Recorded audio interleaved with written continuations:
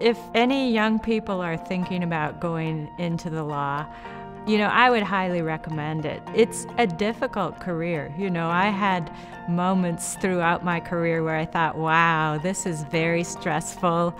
I had difficult clients at times. I had to appear in front of judges who I thought were hard. So it's not, it's not an easy career, but I think that it's a very rewarding thing to do.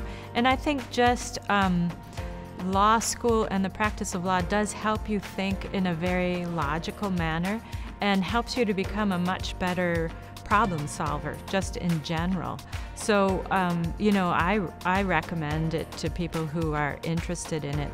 And then in terms of whether a person can ever become a Supreme Court justice, it is a little bit like you need to be in the right place at the right time because it's a position that many people desire, and there are many, many qualified people who could do this position.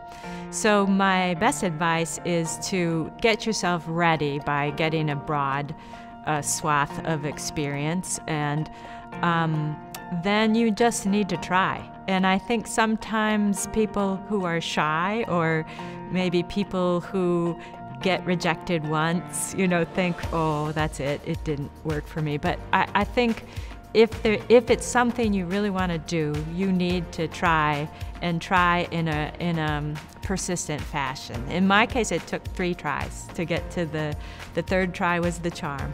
And I think it's really, it's so worthwhile to do it. And I think it's really important not to take it personally if you get rejected the first time, because there's so much that a governor needs to keep in mind about when he or she is appointing people to the court, that it's always best not to take it personally. Pick yourself up, keep going, and keep applying if you really want to do it.